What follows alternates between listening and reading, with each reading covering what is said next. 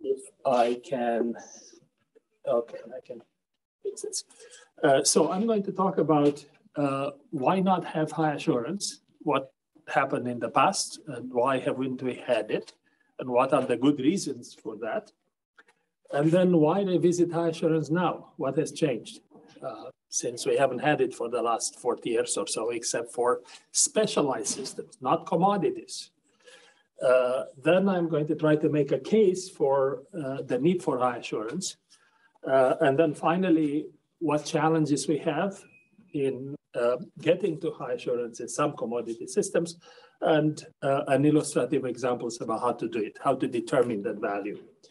All right, so what's high assurance in commodity software? So basically, we have to define the term first, commodity software and high assurance. So commodity software is a software that we use in our everyday life, like, for example, Zoom is commodity software.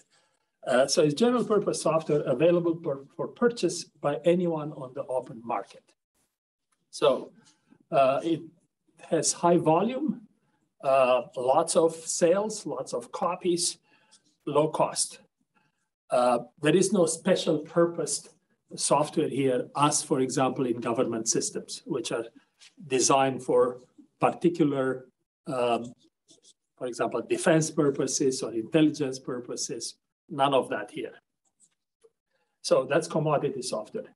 High assurance really encompasses just about all the mathematical methods that we use to prove security properties of a computer program or a set of programs. This is, of course, the kinds of things you do here in the Department of Computer Science. And this encompasses different types of formal logics, number theory, information theory, and the like. All right. So, by the way, there used to be a common criteria for security evaluation, and the highest level of the common criteria are called evaluation level 7. And that stopped high assurance at the design specifications, not code, not binaries. And that was not by accident. Its predecessor, one of the predecessors, was this US criteria called the Orange Book, which again, the highest level was A1, and it stopped at essentially information flow on design specifications. And after that, everything was manual. So you had to do spec to code correspondence manually. And you'll see an exercise like that if you look at the security testing guideline. In the back, there is an appendix about how I did the manual mapping from formal design level specifications to Pascal, which was an implemented, concurrent Pascal, which was an implementation language. All right, so an early example of this, and it's an unusual example, was the proving penetration-resistant properties of the secure Xenix or trusted Xenix kernel. So essentially, the penetration resistance properties that we had came in 5 classes. So one was we had to make sure that we had only specific entry and return points, and we had to protect them. In other words, you couldn't jump arbitrarily in the kernel wherever you wanted, or return from a kernel call wherever you wanted. We had to check the parameters of every single kernel call. And we had to check them for address, for example. The address had to come from a colon's address space, and it had to have the right privileges. In other words, you couldn't call a kernel that required a write to an address in your space where you only had read-only. It was a read-only file, and the like. Parameter checking by value. If you don't check the parameter length, you get buffer overflows and all the negative consequences. Then we had to check the atomicity of time of verification, the time of use of a particular permission. We also had to make sure that user programs will not be able to reach internal kernel programs that could trigger unusual actions. For example, an internal kernel program would be something like the panic function. So if I, from a user program, could come up with a set of parameters to activate the panic function, the system would reboot. And guess what? It reboots. I restart the computation, perhaps remotely. I do the same thing, and the system reboots again. And it does so forever. And by the way, this is a major flaw in the design of the Unix kernel. We found 38 system calls that allow users to do this along about 15 independent paths, flow paths in the kernel. Or another one was an internal kernel function called copyseg. This copied a segment of the memory from one place to another. Well, if I could do that from the user interface, I could actually write whatever I want. Copyseg was harder to activate, but nevertheless was possible. Finally, all these kernel programs had to be, their activity, their dependencies could not include user-level code. Because if it did, then the user could essentially take over in some way the kernel. So all these properties were actually checkable. And they were checkable by doing integrated flows on the kernel and specifying basically paths and checks that should be done in Prolog. And then you could tell if the Prolog theorem prover worked, you could tell if the particular checks were correct or not along the particular path. Very laborious, difficult, largely manual problem. Now, life luckily has changed dramatically since 1989 and 1990. So towards the best. All right, so now the question is, why don't we have high assurance? By the way, these examples of penetration-resistant properties that I mentioned of C language implementations were actually the first of their type, because before this time, all we had were formal specifications or verifications of information flows. Basically, systems that implemented mandatory access control policies, military controls typically, plus information flow to show that you really don't have egregious covert channels. All right, so why not high assurance? Why haven't we had it? Well, so there are three ideas that have to be pursued to explain this. And I think these are right. Two of the three were described in 2010 at the Security Protocols Workshop. And one is that high assurance always has high opportunity cost. What we mean by this is high assurance everywhere in the system. So what it says is that there will always be rapid innovation in commodity software, and this would always lead to low assurance commodity software systems. Why always rapid innovation? Three things: zero cost of entry in the software industry or thereabouts, zero regulation, and zero liability. We all sign off the ULO agreements that we use the software as is, no claims. Now, this caused the highest rate of innovation per unit of time in human history. Compare it, for example, with more recent phenomena, pharmaceuticals, aerospace, right? There is innovation, but not anywhere as close to the speed of rapid innovation in software. For example, in pharmaceuticals, very high cost of entry, lots of regulation, and God forbid you get a drug wrong, and you'll see the liability, billions, if not hundreds of billions. Okay, so same thing with aerospace. All right, so that's rapid innovation will always cause people to innovate fast and not to pay attention to the formal methods that we should apply on code. Second one is that there will always be large commodity software system. Butler Lamson says that in software, only giants survive. So large software systems, I call them giants, paraphrasing his quote. So what I say here is that there will always be giants whose security properties are unknown or hard to prove, even when they are known. An exercise which I carried out between 2003 and about 2014, just about every year I asked my colleagues at Microsoft whether or not there was any single property they could choose, their choice, any single property that they could guarantee of Windows, whatever Windows we had at the time. And the answer was invariably no. In fact, at some point in the early days, I don't even think that there was any one person who understood the entire Windows system. So very rich ecosystem, very useful in terms of functions, very poor in terms of assurance. All right, so that's the second axiom. The third one is an observation. It's not so much of an axiom, but it's something that really held through at the time. This was 2 papers published by Lamson, ACSAC 2000, and Communications of the SM in 2009. And basically he says, look, defenders are rational. By defenders, we mean companies, for example, not necessarily individual users. So what it says that defenders notice that high assurance everywhere is impractical. And in fact, Lamson says what they do is they give you an estimate or expected cost of recovery. And the expected cost is the recovery cost times the probability. That's the expected cost. And what they do, they balance this expected cost against the cost of prevention. And prevention is invariably done via what?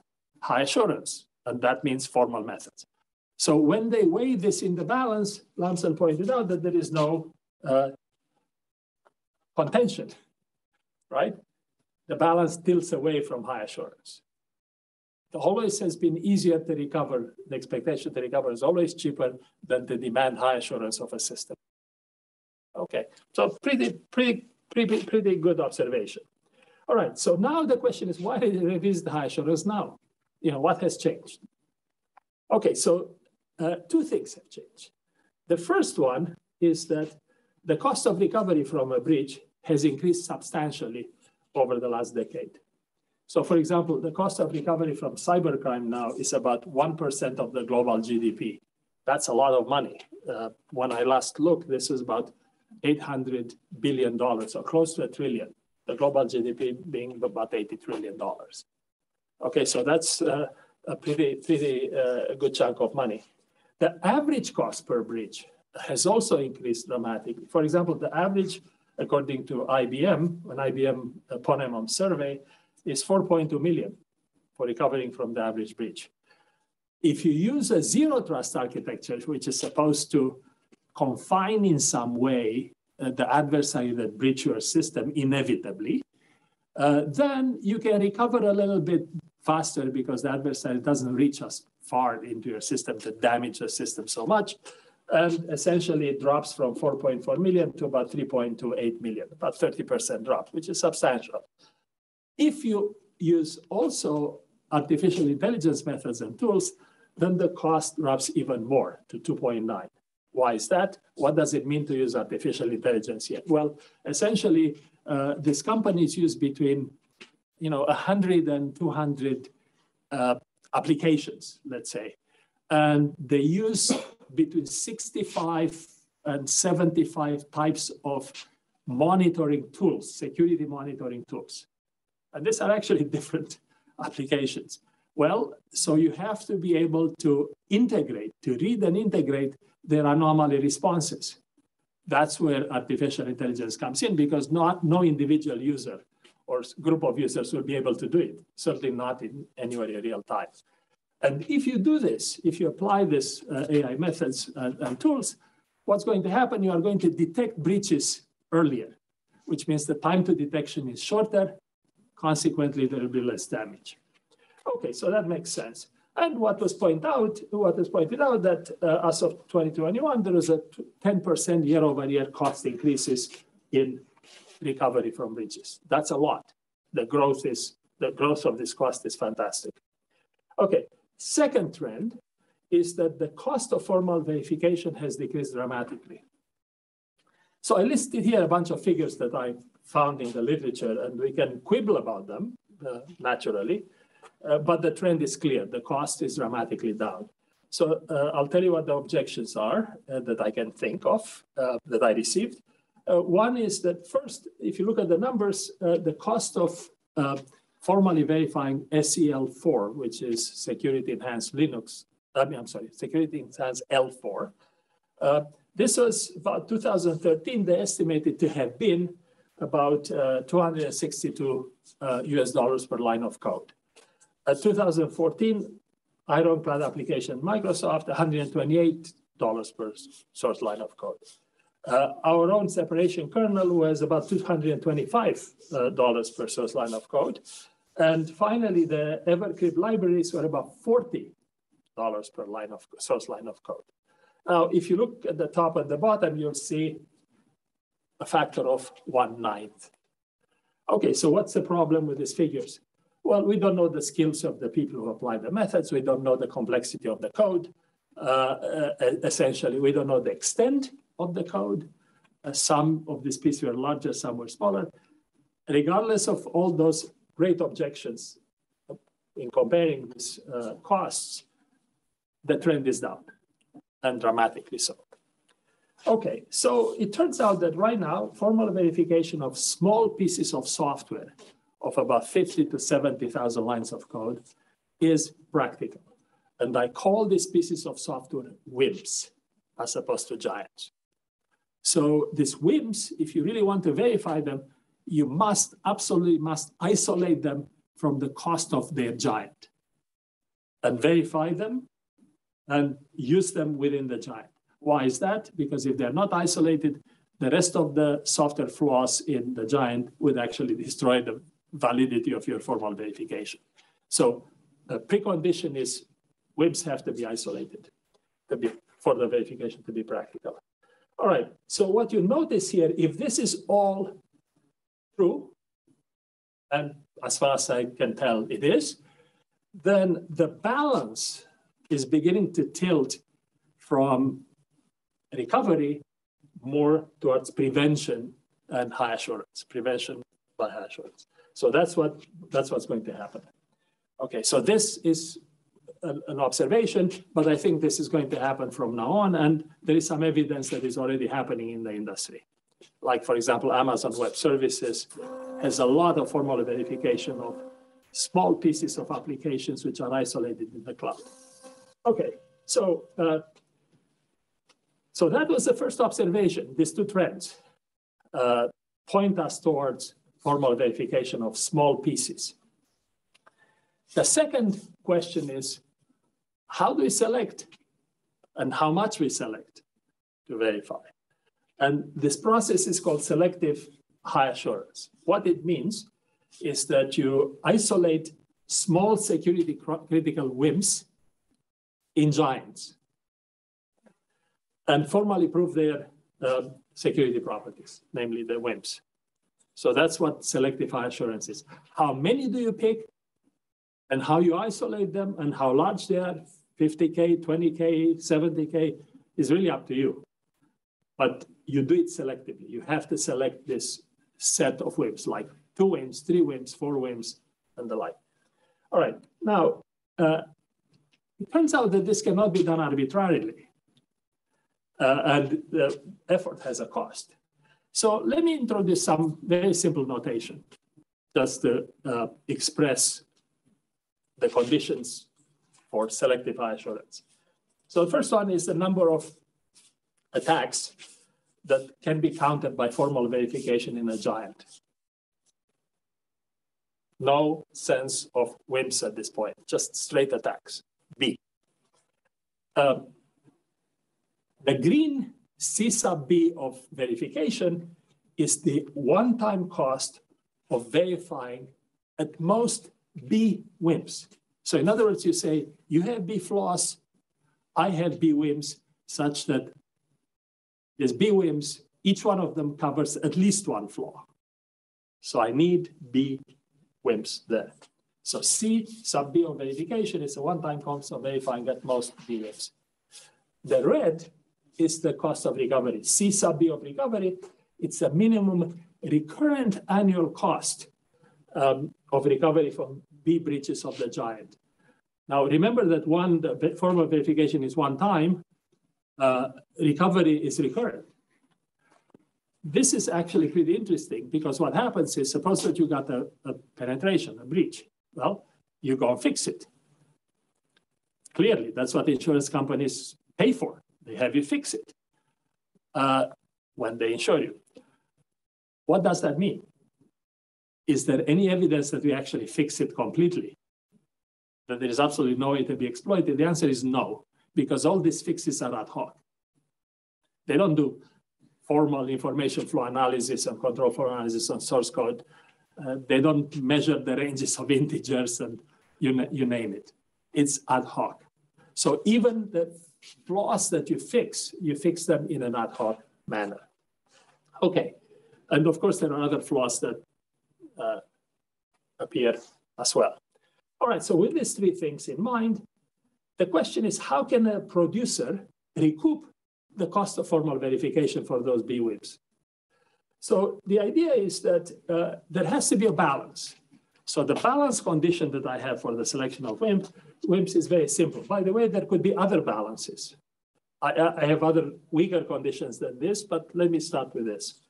So one is that the cost of formal verification of BWIMPs has to be less than or equal to the expected cost of recovery, namely the cost of recurrent recovery times the probability of occurrence, which is 1. Why is it 1? As you'll see later, we have 42 attacks on the average per year against the average US company, or typical US company, out of which 3 succeed. So that's the statistics as of late 2022. And of course, NSA tells everyone, use zero trust because you are going to be breached, probability 1. So the expected cost is really the cost of recovery because you know you are going to be breached. Okay, so with this in mind, let's see if the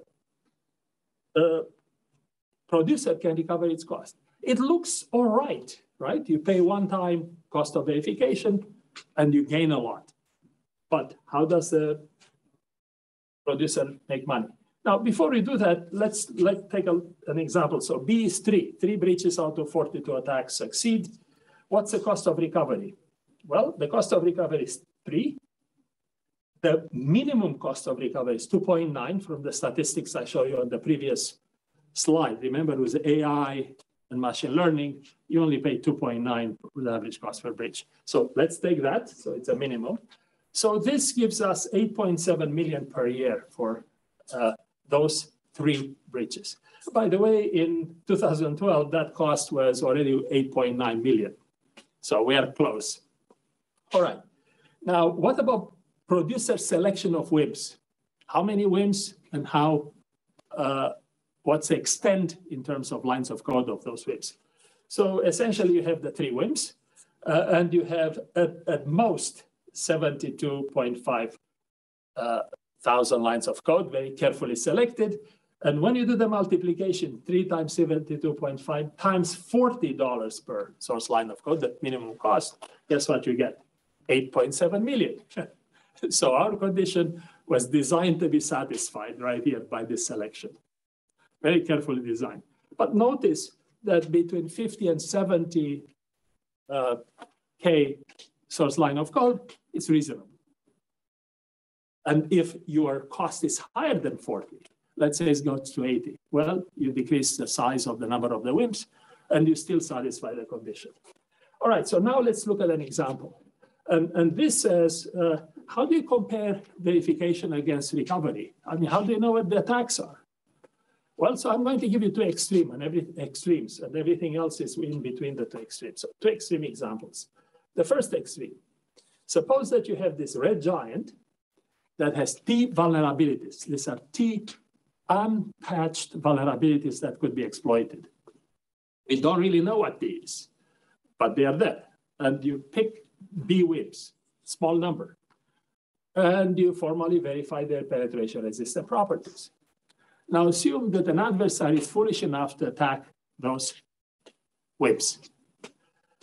What will happen? Of course, the attacks are going to be denied because you verified them.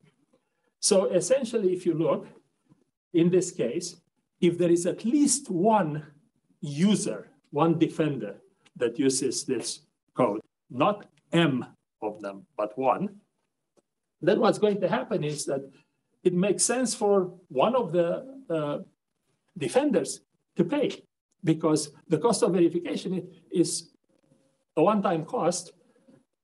Future years is fine. He doesn't have to pay recurrent recovery costs. And it doesn't matter what the other defenders do. So clearly, if the other defenders also pay, the producer makes tons of money, right? Now, so this works even if there is only one defender. Typically, we have M defenders. We don't quite know what it is because that's the size of the market. And each defender uses the software for n years, where n is greater than or equal to 1. Okay, so this works. What doesn't work? Another choice is not so good. Suppose that the first defender doesn't pay the producer at all. And what will happen is he says, this won't happen to me. These problems won't happen to me. Denial. Well, they will happen with probability 1, and you will have to pay, the defender will have to pay the recurrent cost of recovery in this year and next year and so on. Not necessarily from the same flaw, but you'll see in a minute, could be even slightly different flaws, and he still loses. More interestingly is another case where the producer controls the number m of the defender ecosystem. If the producer can control this m, which is very large, meaning he knows exactly what m is, he has that market, right? Then what will happen, the producer can increase the price of the product by verification over m, which becomes negligible in m, and guess what? Nobody can compete anymore. This producer is a monopoly, and that's illegal. Cannot do that, right? Just can't. Because if the price is too low and you control the market, at least in the United States, the Federal Trade Commission is going to come after you. And we've seen this at work, right? It's Microsoft. Microsoft was declared a predatory monopoly some time ago, not for security reasons, but for other reasons. Okay, so this works, and the producer recovers. Now, the other extreme. Okay, you harden those BWIMs, but the adversary attacks elsewhere, naturally. So in this case, there will be B successful attacks if he has B attacks against the other areas. And of course, we still have this condition that the cost of verification is cost of recovery, less than. But now the condition for the producer to recover is slightly different. What the producer says, look, I covered BWIMs and I decreased the attack surface demonstrably from T to T minus B. What that means is that I decrease the probability of breach success. How much? Epsilon. Very little. We don't know how much. But there is an epsilon, clearly, greater than 0. I decrease the attack surface, decrease the success probability. Now, 1 minus epsilon, which is the probability of success, multiply by the cost of recovery in the market, times M and N, plus the cost of verification has to be less than or equal to the entire cost of recovery if you did nothing, right? Because otherwise you cannot justify this verification cost. It has to come out of the market itself. The value has to come out of the market itself. Now, it turns out that if you resolve this condition, you'll find that the smallest epsilon for which this works is 1 over n times n, which is great. And now we have the luxury to set our epsilon. Pick your epsilon to be small. Let's arbitrarily set it to b over t minus b. T is much larger than b, right? You have t might be hundreds, maybe 1,000. B might be 3. Okay, so the epsilon that you set here is small. But you got this condition.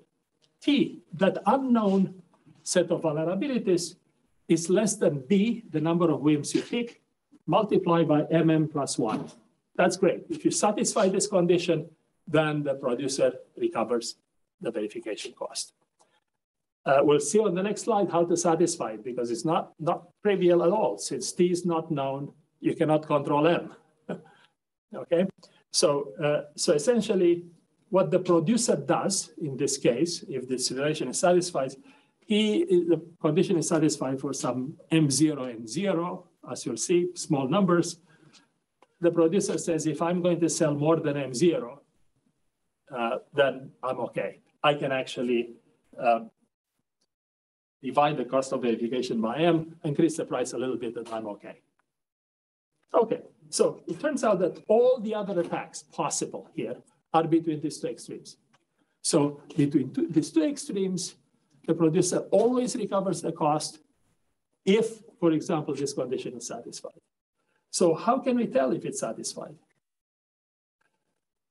Well, it turns out that we got lucky.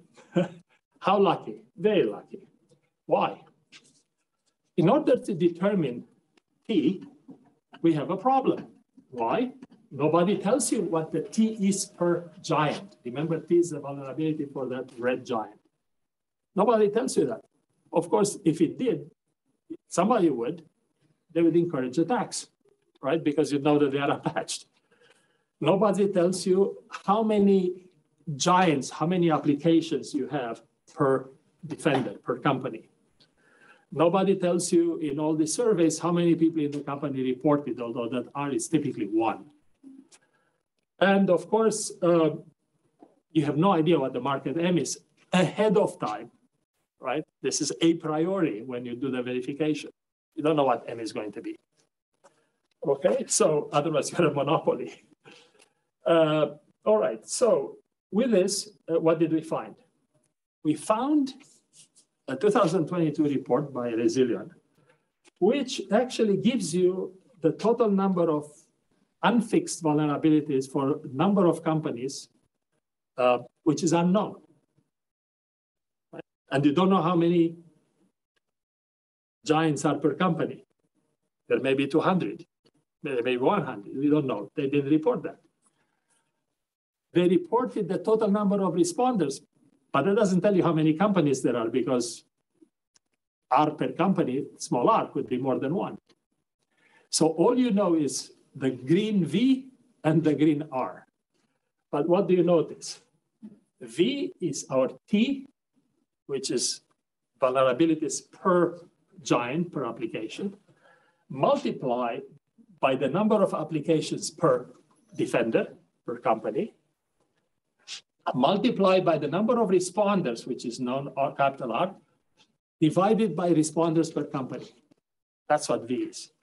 So if you then write T, what you'll notice is something very simple, that R over S, namely the number of responders over the number of services or applications you have per defender, is always much less than 1. Okay, great. So T is going to be less than or equal to V over R, which were reported figures. Okay, this is a very large T, but that's okay, right? It doesn't bother us. The larger, the better, because we find an M and M, which are the worst case type.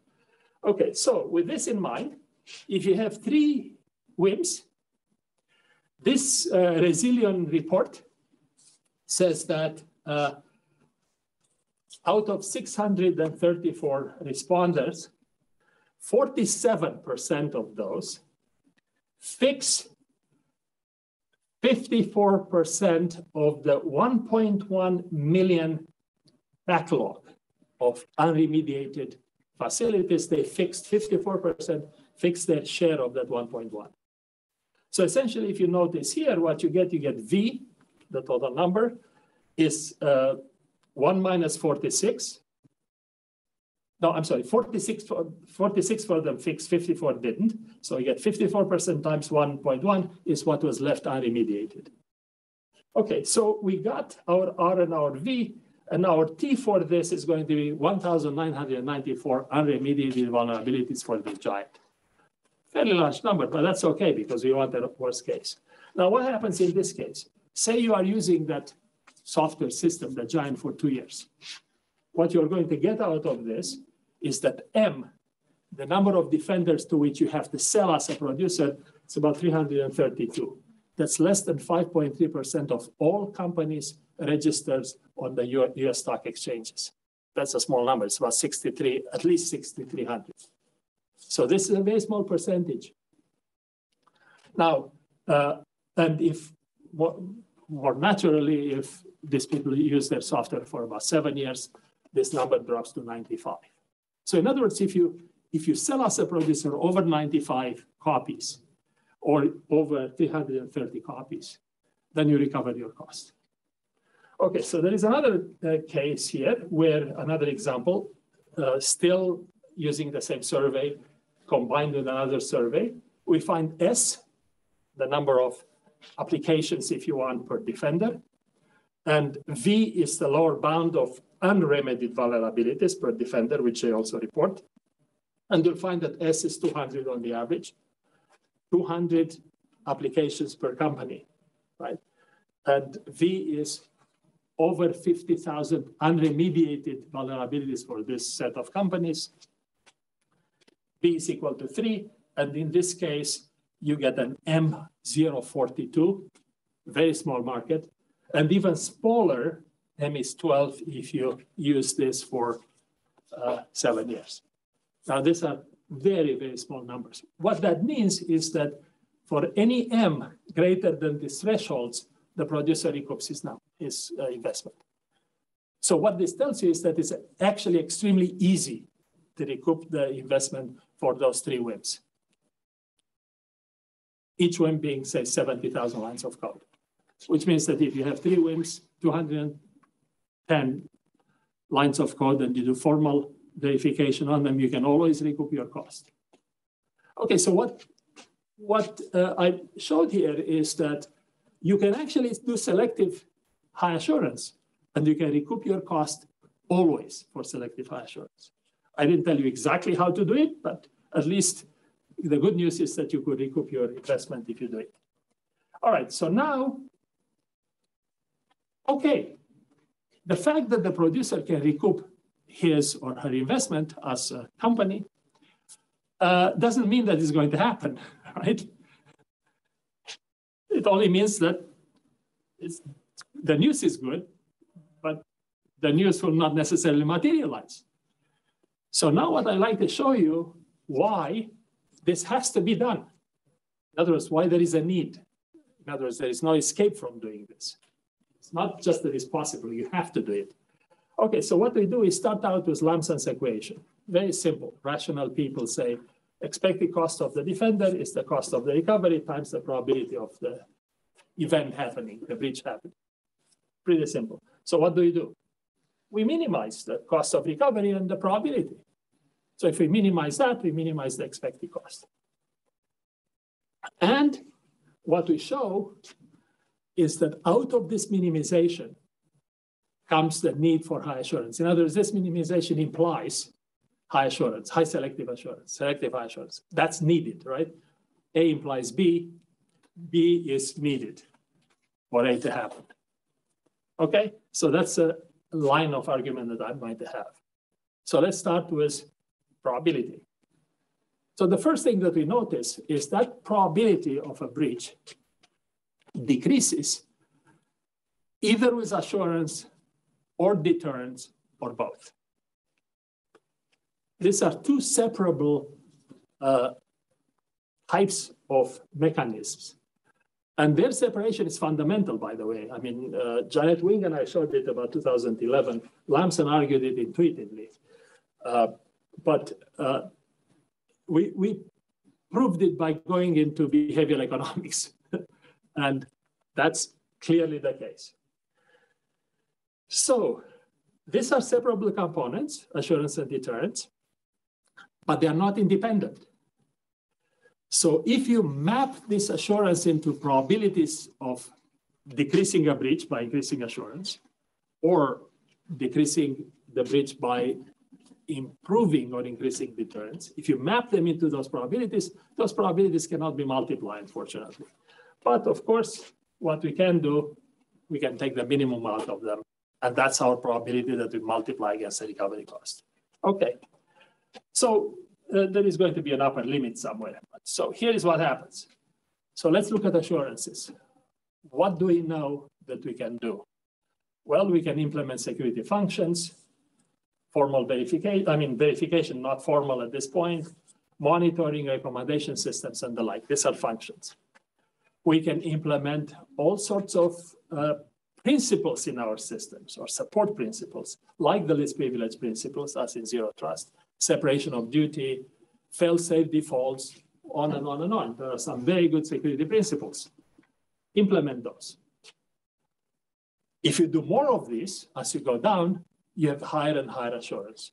And now you go to correctness assurance. And now you have sound models, models with proven soundness.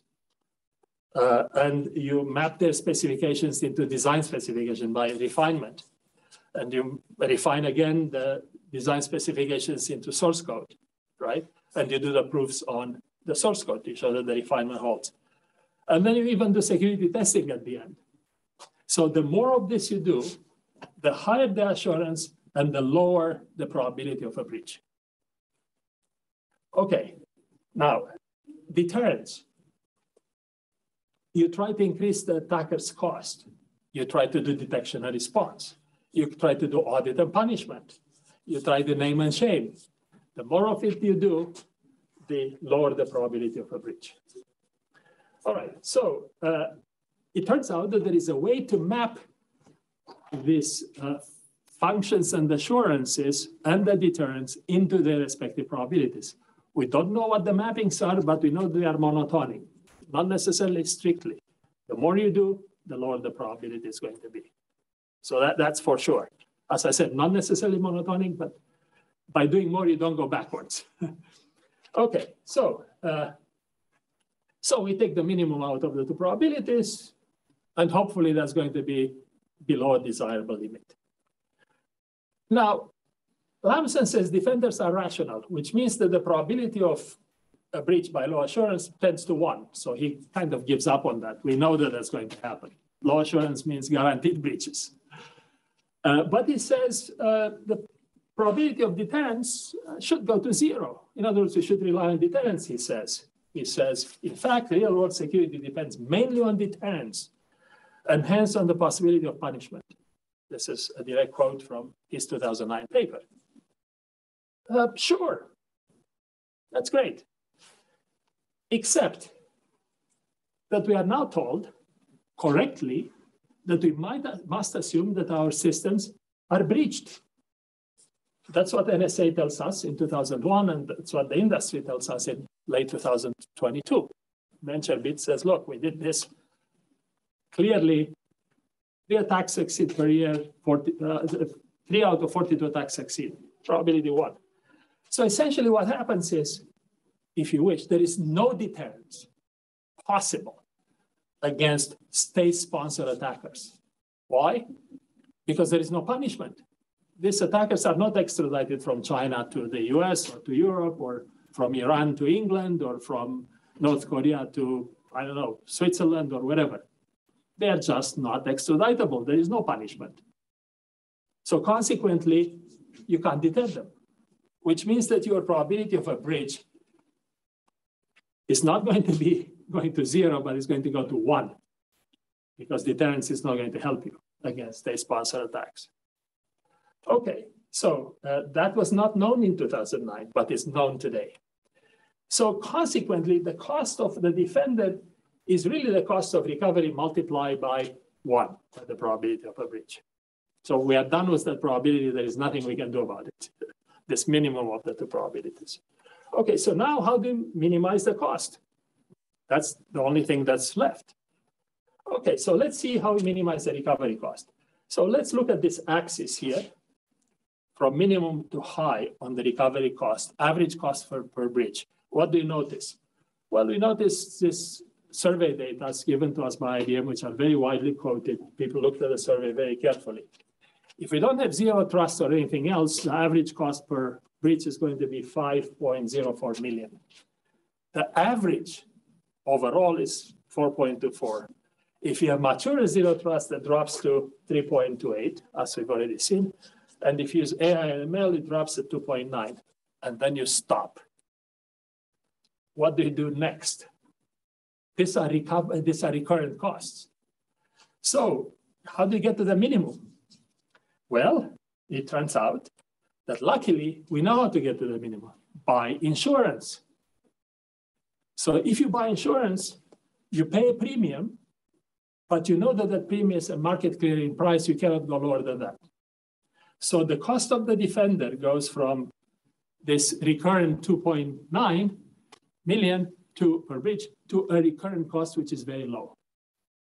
Maybe $2,500 per million premium, maybe 10 times more. The premium could be higher. Still okay. Still much, much lower than the lowest cost of recovery without insurance. Okay, so that's wonderful. What's the problem? more than 50% of the companies that we have, substantially more than 50%, of the companies that we look at stock exchange, top 25% of the companies registered, or all the other exchanges worldwide, can afford, a lot of them, most of them, in fact, maybe all of them can afford to buy insurance, but they cannot be covered. Why? This is a good question. How could in a society where you balance supply and demand, when you see such demand for insurance, the insurance company don't meet the demand with the supply of insurance premiums? Why is that? And why is that gap going to be there with us for next 10 years and probably forever? The reason why is simple. Insurance gaps persist because there are uninsurable cybersecurity liabilities. Nobody would insure them.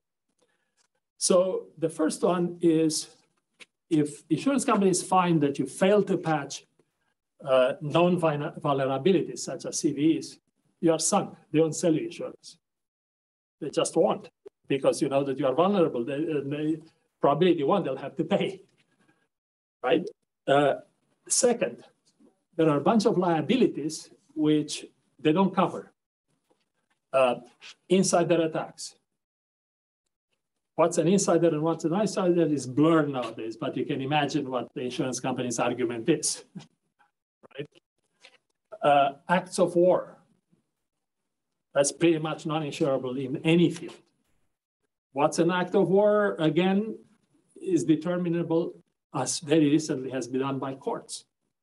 So the not petty attack, At 3/4. 3/4, yeah. The not petty attack, Russian military intelligence against Ukraine was a state-sponsored attack, an act of war. Well, the not petty attack was later used to attack Merck. Merck lost $1.4 billion, sued. The insurance companies would not pay because of the act of war game. And they lost. Last fall, they lost in New Jersey court.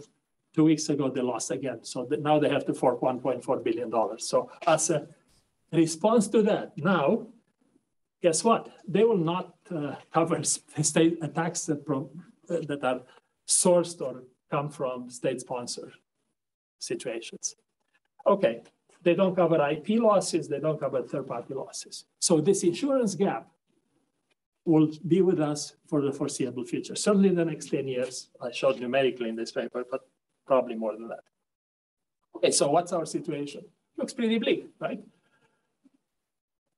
Low assurance, probability of a breach goes to 1. Low deterrence, probability of a breach goes to 1. Insurance, recovery by insurance, not possible in some cases. So what's left? What's left is selective high assurance. In other words, we try to decrease the probability of a breach on the assurance axis by selectively picking whims. So essentially, if you do this, and you say, well, when do I stop? How many whims do I pick? Well, intuitively, what you do, you say, okay, stop when the expected cost is the expected cost of insurance that you couldn't get, right? So if you do that, then you know that the probability of a breach is going to be limited by this upper limit, which is the cost of insurance over the recovery cost. That's your upper limit. Okay, so if you do high assurance, selective high assurance here, you come below this upper limit, you are okay. Question is, how do you come there? So if you go low, even better. 2 questions. How do you get the probability to be below the upper limit? Do you know how to do that? No, not really. And how high is high? How low do you go here? How high is high? Depends on the defender. We don't like that. We don't like to be in the situation to really tell you that your assurance is come below my upper limit, right? So what do we do instead? The challenge is this. Find a defender-independent value of high assurance for commodity systems. Find a lower bound for it. Then you don't have to worry about the upper limits, the probabilities, and what defenders believe and they don't believe and all that. So the way we do it, select a set of breaches and find WIMPs for them. And your probability that those WIMPs would be breached go very close to zero. So for those, the probability is going to be naturally below some upper limit. Well, that's based on the hypothesis of formal methods. And this hypothesis of formal methods says this. If you employ formal methods, you'll have no vulnerabilities. If you don't have any vulnerabilities, there is no possibility of a breach. So the probability of a breach is exactly zero. That's the hypothesis. Okay, how do you interpret this? Well, you look at a set of attacks against selected source code, WIMPs, remember? You apply the formal methods and show what's counted in WIMPs. And the probability of a breach in the selected WIMPs is going to tend to zero. Why not zero? Well, because you do it at code level, for example, not at binaries. But that's good enough for the time being. And finally, how to do it. And I'm going to show you how to do it on the next slide and then stop. Okay, so basically the way you do it, you say, take the source code, which is formally verified, and see how many CVEs you counter. CVEs are common vulnerabilities and exposures. And if you counter those, you're okay for the WIMPs. What's the value of the CVEs? The breaches caused by the CVEs. Ask insurance companies, and they'll tell you that's your value of your formal verification. So how do you do it? Well, we decided to do it on Scion, which is a system designed by Adrian Perrig and his team. He's originally at CMU, but was really developed at Zurich. It has formally verified properties. We can pick any property and find its value. Known attack surface is internet exposure. And we select out of 200,000 CVEs and CWEs from NIST and MITRE, the ones that are counted, define attacks using those CVEs, and determine the industry sanction average, and we have the value. So here is what the system looks like. And I'll stop with this. So essentially what you have Scion here. And take a security property which is formally verified. One. Not all of them, you do it one by one. Negate it. So you get some terms out of the negation. Use those terms to query this database of CVEs, CWEs, CVSSs,